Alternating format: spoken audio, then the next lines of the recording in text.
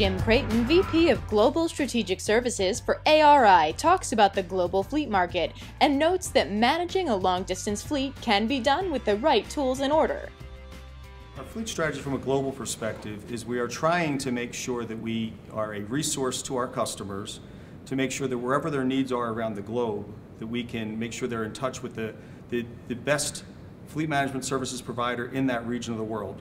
So we have a strategic alliance with partners in South America, in Africa, in the Pacific Rim, in Australia. And in Europe, our strategy there is to do consulting services. And then since it's such a diverse group of countries and suppliers within there, we try to find the best supplier, be it a major supplier or a smaller player, to meet the customer's needs in the European continent. And that's our strategy from a global perspective right now. We've had interest in Mexico and Canada. We've owned interest since the early 90s. But from a global alliance, I'd say probably going on close to 15 years, we've had a global alliance from a partnership standpoint, and a very focused work probably in the last 5 years, where we've really tried to step up our consulting services, working very closely with our global partners to make sure we meet the needs of what our clients want. No matter where the decision maker is, if the decision maker is in North America, or the decision maker is in Europe, or maybe in Asia, there still is a lot of local decision making and a lot of local control.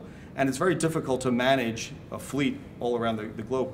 The key that we found is data integration. So where we focused a lot of attention is working very closely with the global suppliers. In some cases, they may be our competitors here in North America, but they're global suppliers for us elsewhere around the globe. And we work very hard on the data integration. So we work on data feeds and get driver information or vehicle information, cost data at a very high level, not transactional level, very high level, and consolidate all that data into our reporting tools. So a fleet manager can sit at their desk in North America and see how their fleet's operating around the whole world, or they could use our tool and sit at a desk in Europe and see how their fleet's operating around the world. So we've focused a lot of attention on data integration to get the information.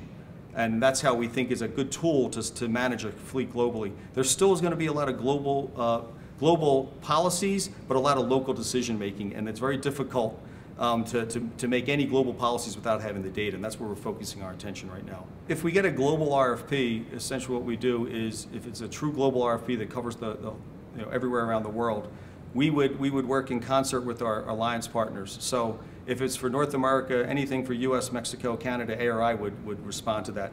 But then if it included Australia, we would work with our partner Oryx. If it was for South America, we would figure out which one of our two partners in South America was best prepared to handle that bid and work closely with them. And essentially what we do is we submit a consolidated bid response on behalf of GFS, or Global Fleet Services. That would be our umbrella over all of our alliance partnerships.